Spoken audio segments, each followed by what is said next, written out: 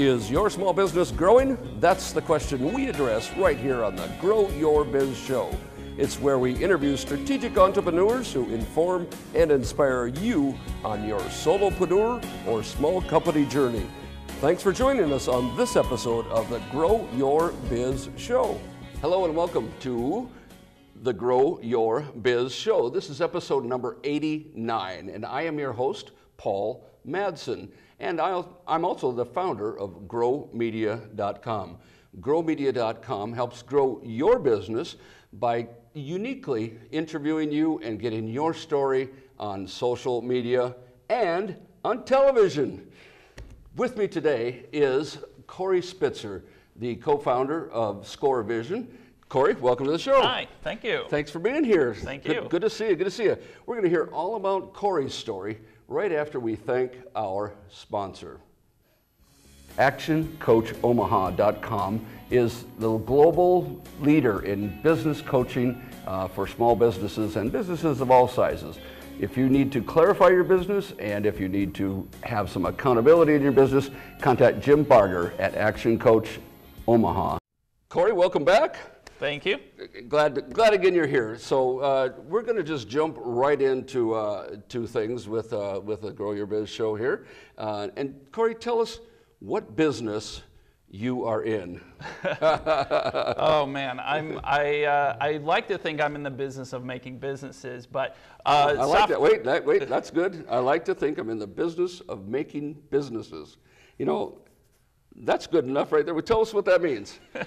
Well, there was a but, I know, but tell us what it means. Sure. So classically trained as a software engineer, but you know, I like building companies. I'm not the most experienced person building companies, but I like all the aspects of marketing and sales and product and the whole mix. That's where I'm trying to get to. Well, I think, and we're going to get into a little bit of it. You've already been there. You're being there, doing that, as they say. So I interrupted you. I said, "What business are you in?" And you said you like to think you're in the business of building businesses. And then you're starting to say a little bit more about what business you are in. Oh, sure, yeah. And I like the answer because you're talking about the outcome, not just the nuts and bolts of what you're doing. Right, yeah. So I have always been, I've been a software engineer for about 20 years now, and I'm actually in the process of starting the next company. Okay. Right now, for the last 4 years, I've been focused on ScoreVision, which is a company that installs jumbotrons in high schools and colleges, you know, the big 40-foot boards. Yeah. And then we create the software to allow anybody to easily run productions, scoreboards, community events. Do you do the construction side and the material side, or just the software side? No, we're definitely a software company. That's what I thought. We have an install team that hangs the jumbotrons. Right. But our bread and butter is the software. Right. I thought that was the nuts and bolts behind it that nobody sees. Right. Right. And interesting. And so now you were a co-founder there.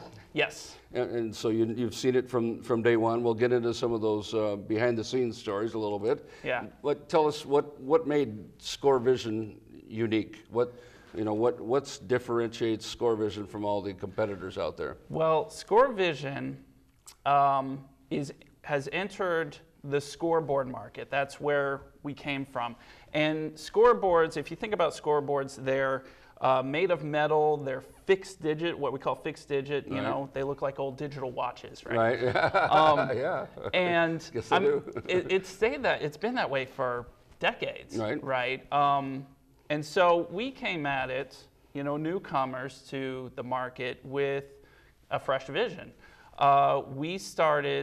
It actually all started back in 2008. One of the co-founders, Chad Bukowski, he wanted to build an app for the brand new iPhone because they were just now in 2008 allowing developers to write apps for the phone.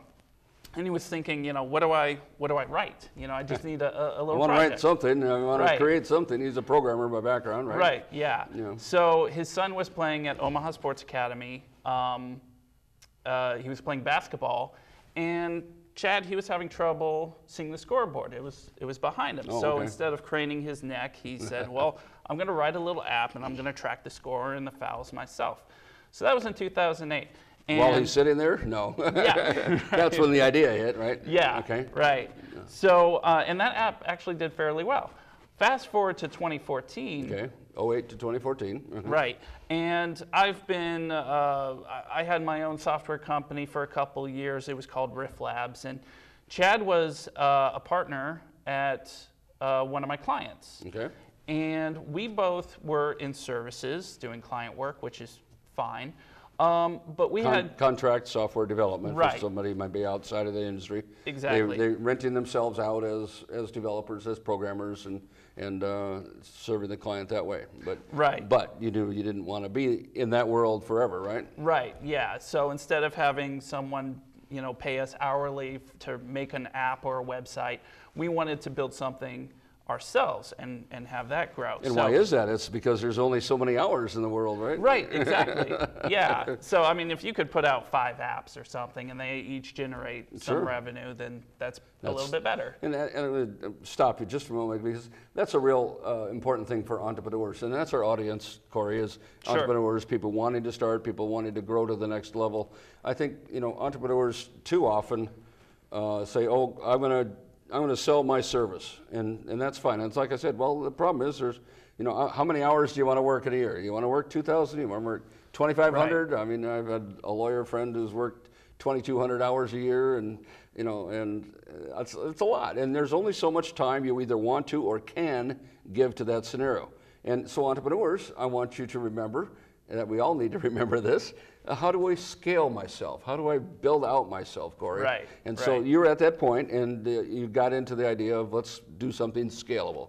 Right, exactly. I'll let you pick up the story from there. And the difference in technology between 2008 and 2014, I mean, that's immense. That's 6 years, right? So what 2014 looked like was you could, at that time, write an app on an iPad, hook it up with a cable to a TV, and you could have the buttons for scorekeeping on the iPad. Okay.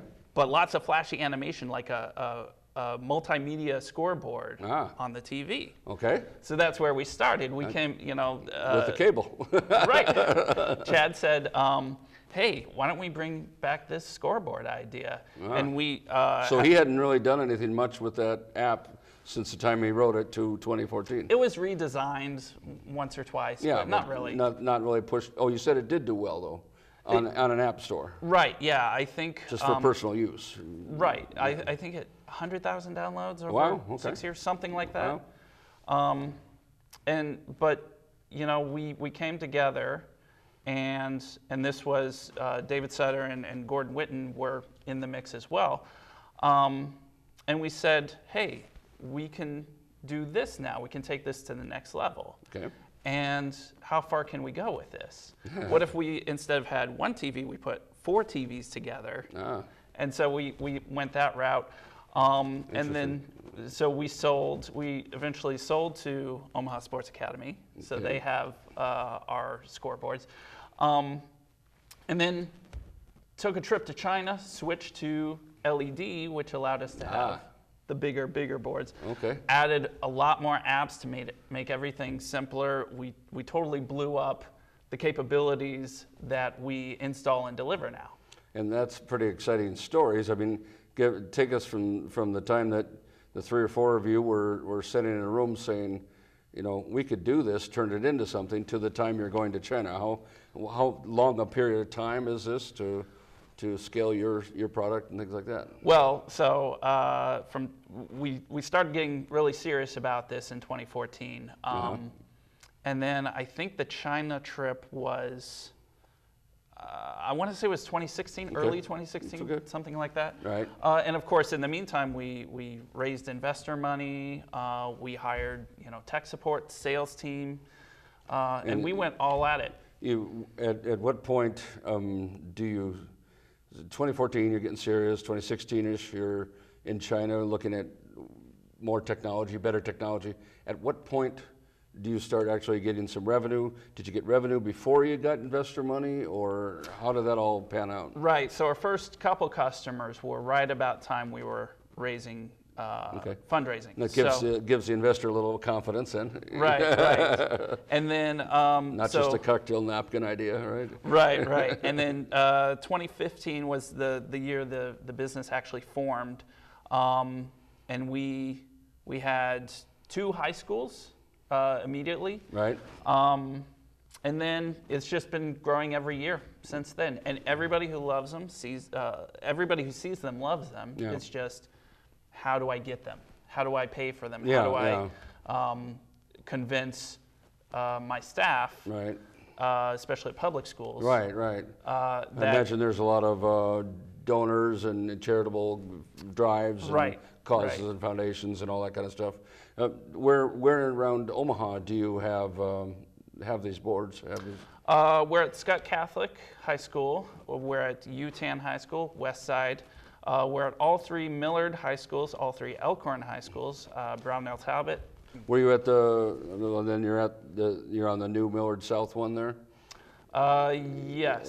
That's the one I know the most because I drive by there all the time and see this big, huge board. I say, wow, that looks like a college-size board for a high school. I imagine there was some fundraising and donors and things behind that. Right, and of course the boards pay for themselves because of sponsor revenue. But our that's a good point. Yeah. Our elevator pitch is essentially bringing the big college or big arena experience down to high schools, and we get the kids involved. They get to create their own videos, raise the sponsorships. They learn skills. Oh man. Yeah. It's ScoreVision, baby. It is, yes. That's right. Well, that's terrific. Well, tell us a little bit more about some of the challenges along the way of from formation to early clients and to product development to getting the funding and investment. I mean, there's a lot of moving parts to growing a business, and that's what we're here to talk about, growing your history with growing a couple other businesses, including ScoreVision, and we'll talk a little bit more about your next ventures as well, and that itch you have as an entrepreneur. Yes. But I mean, tell us about those early days. Did you get any sleep? Well, I have put in some long hours, which is why we couldn't do the show last time you contacted me. Yeah. There's those things. Yeah. But it's been a ride. I would say, like with any business, you don't know what you don't know going in. Right. That's the problem. Yeah. And the vision you have in year 1 is not what the company or the product is going to look like in year 2 or year 3. And I used to say, ScoreVision feels like a brand new company every 3 to 6 months. Wow. Because we're learning so fast and we're changing, we're pivoting. Like this huge switch from TVs to LED. I mean, that required a lot of thought and a little bit of gamble, right? But it all works out because when you have good people and you have good information, you can do wonders. Well, yeah, in the early, right, I agree, and I really like that quote, it's like a new company every 3 to 6 months. I can't say the one word that I've heard a speaker use. We used to call it a beep beep. Now the more polite term is we pivot. Yes. We pivot. So you pivoted like, you're in the sports business, you pivoted like a basketball player all the time in that business. Tell us about the early years of getting customers, getting clients. What's that like? So it doesn't matter, in my opinion, my perspective, it doesn't matter if you're a 1-year-old company or a 10-year-old company. Sales, if you're based on sales, it's a grind. It's always going to be a grind. You have marketing, which is going to make your reputation precede you. We're very lucky in that our customer service and our support is spot on. It is white glove, and we take care of people, and that has helped a long way.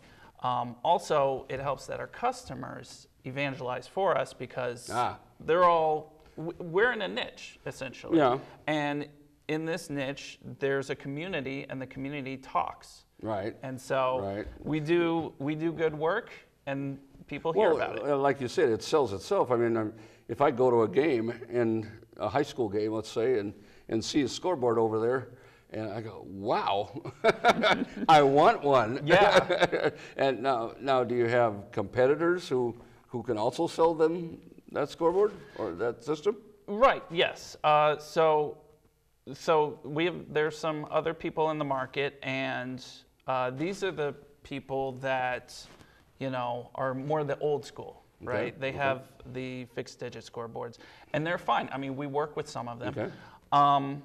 But what we deliver, again, the differentiator is the software. We'll run on any LED, essentially. But our software, which keeps delivering every year because we're always adding new things, we're always fielding feature requests. You have to, you have to stay ahead of it, right? It does so much, and it's very flexible, and it makes things super easy. Yeah. Sometimes, when you're running a tournament, you have 30 seconds to learn how to run the scoreboard because you're just a parent of one of the competitors. It has to be easy, it has to be operable. So again, going out, it is a grind, sales, marketing. I mean, were you part of any of those early sales efforts? When you're a co-founder, you have to wear a lot of hats. I mean, I talk to a lot of entrepreneurs. They're subject matter experts. Maybe they're technical, or as Taylor, who's been on the show, says, no, I'm sorry, I got it confused. As a past guest has said on the show, he says, if you're a techie, hire a salesperson. If you're a salesperson, hire a techie. Now, were you both in the early days? So, having 4 founders helps a lot. And our strengths complement each other. My strength has not traditionally been sales. I can run a good demo, but most of the sales the other partners do. Sure. Do you tell how many? Is it public information? How many installations you have out there, or anything like that? Is it dozens or? It's well over. It's in the hundreds. Okay. Wow. Yeah. Wow. And I don't know the exact number. that's fine. That's not your side of the house, right? Right. But I can tell you, we are in California to Florida to New York to Bangkok. And so a lot of that's word of mouth. Is it more high schools than colleges, or? I would say at this point there are more high schools, but we are in a lot of colleges, especially junior colleges. Small colleges. And of course, Mid-America Center, just across the river. Sure, okay. So, yeah. Lots of good places. Well, what's it like when you, again, we're here for entrepreneurs. What's it like when you say, we have to hire somebody? And who do we hire? How do we hire? What's that like? Well, it's scary. I mean, even going back to when I was running a company of just one. Yeah. I do everything. I write the code, and I've been writing code for 20 years. To now have somebody else write some of it, I mean, that's kind of uncomfortable, right? And you want to double check everything. And then, on some areas where you're not as trained up, you just need to know enough to know when someone's doing a good job or someone's doing a poor job. Okay, right. Well, I mean, were there ever the days when you said, we need to hire 5 developers, but we don't have the money to do that? Or, I mean, how does all that work when you have a fast growth situation? Right. So interviewing itself is a black art, but then, and I don't know anybody that gets it right 100% of the time, right? But you just have to choose people carefully, and your first bunch is just like your first few customers. It kind of defines the culture, defines the product. Absolutely, good point. And so, I think we've made it work. We, at least in ScoreVision, we started with a bunch of people that have worked together for across companies for 10, 20 years. Okay, that helps a lot, Yeah. So, and that's kind of key in finding a partner too. There's the balance of, are you as dedicated to this as I am? Do you love this idea as much as I do? Do you have the same amount of money and time to put into this? But I think equally important is, it helps a lot if you have worked with somebody in stressful situations on past projects. Right, that's a good point. Yeah, I mean, because it's not your first fight. Right, and you've seen when somebody's sad or angry or ecstatic and what energizes them, right. and you know, it's like a marriage. Yeah, or you sense that they're getting very frustrated because you have a little bit of history with them. Maybe you've seen how they work in other stressful situations. Right. And so then, yeah, well, building that culture, building that team helps to have, sometimes it probably doesn't help to have a couple of people who know each other and want to go off on their own avenue. Does that ever happen? Well, you know, there's that saying, the devil you know. I think, in my experience, that applies more to vendors. Okay. Because I know, okay, Good when they say this day, they're either going to over-deliver, they're going to be a little bit late, but they'll take care of me, or, okay. you know. Interesting. Yeah, well, it's a fine balance, I'm sure, to get that right. But as a cash flow situation, you had some investment money, you had some early customers, so you were able to fund the growth of the right. staff, and that helps a lot. Yes, People like to be paid. Right. I'm in love with a new television show on cable. It's, I think, on the Discovery Channel. It's called The Undercover Billionaire, and instead of an undercover boss, you know, who goes undercover in his or her own company, this undercover billionaire he's got his pickup, his cell phone, and $100. And he wants to build a multi-million-dollar business. Okay. And he's not using any of his name or his resources or anything. Slept in his truck for the first 7 or 8 nights, you know, in Erie, Pennsylvania. He got sick and everything, you know. Anyway, the point is that, where was I going with that? There's a mindset. Well, yeah, there's a mindset. He's collecting, he knows he needs to bring in some talent in the venture he's forming, and he's getting these people together kind of on the lam. They don't know, you know, they know there's cameras in the background because it's a documentary thing they're built, you know how they always cover it up. But he's talking about these people coming in and they're just not being paid because he doesn't have any money yet. And he's bootstrapping his way up in that with selling houses and cars and whatever. The point is that his enthusiasm for this project, this enthusiasm for building this company, has gotten these volunteers together to do that. And so they're buying into the culture. Yeah. And so, I mean, even though you're paying your developers, I'm sure, early on, it's a law, isn't it? Right. People, that they still are buying into a culture. Right, yeah. And you've created how many employees roughly? 45-ish. Okay. Yeah. And that's a huge accomplishment in just so few years. It's 4 years or so? Right, yeah, 4 years, just over. And what's the percentage of technology people versus operations? And I think it's maybe 20% developers and okay. technology people. We have a lot of installers and technical support and sales. Okay. Well, it's a great story, and there's a lot more to tell. I understand you have an itch that yes. you like creating new stuff, yes. and so you're kind of doing the side hustle thing a little bit now as well. Right. Yes. I mean, what's behind? Why do that? I mean, look he's a co-founder of a fast growth company. Why would he want to do something else? Answer that question for us. I don't know. You know, some people are just wired to okay. build, and you know, ScoreVision's in a great place, and there's still a lot that we could build. Right. But sometimes you have to step back and say, man, we did a really good job. We have accomplished, you know, these metrics, and we have people that are, you know, we have kids and students that are learning new skills, and we've delivered that wow factor. And we're at a really good place right now. Mm-hmm. The growth chart is stable and steady and going up on a regular basis. Okay. And just me personally, I feel like, you know, there's some pros and cons to being a 45-person company. Right. And I want to start the next thing. Well, what is the next thing? What are you getting into? So we're very, very early. Very early, and right? it's pretty loose. Right now I'm chasing this idea of improving the software quality assurance process. So basically, if you have a mobile app or you're a company that builds mobile apps, Okay. right now the way you test it is you have somebody usually dedicated, or sometimes other people jump in.